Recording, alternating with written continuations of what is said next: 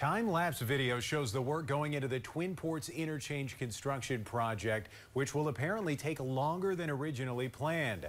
MnDOT now says detangling the can of worms will hopefully be completed by next year, in part because of remains found by construction crews last year. Good evening, I'm Dan Wall. And I'm Laura Lee. Thanks for joining us. The community was left with more questions than answers tonight following a public meeting on the Twin Ports Interchange construction project. State leaders refused to answer questions about the, quote, historical findings made last year that will now move the project's completion date to 2025. Northern News Now's Cara Kopp was at tonight's meeting in search of answers.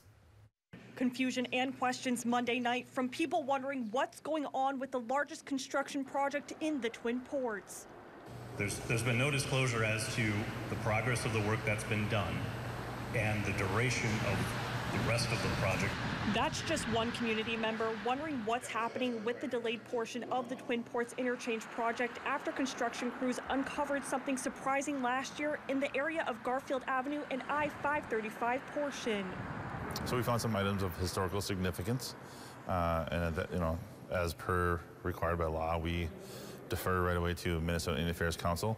In February 2023, MnDOT halted construction on that Garfield Avenue portion of the project. Almost a year later, all that's been disclosed to the public is that they discovered a partial human jawbone. And now they hope to have that part of the project finished by next year, a year later than originally planned.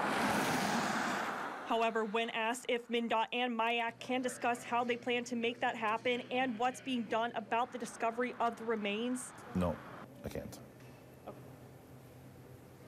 An uncertain future for the project severely impacting the busy stretch of road in Duluth, with other portions of the project making progress in the meantime.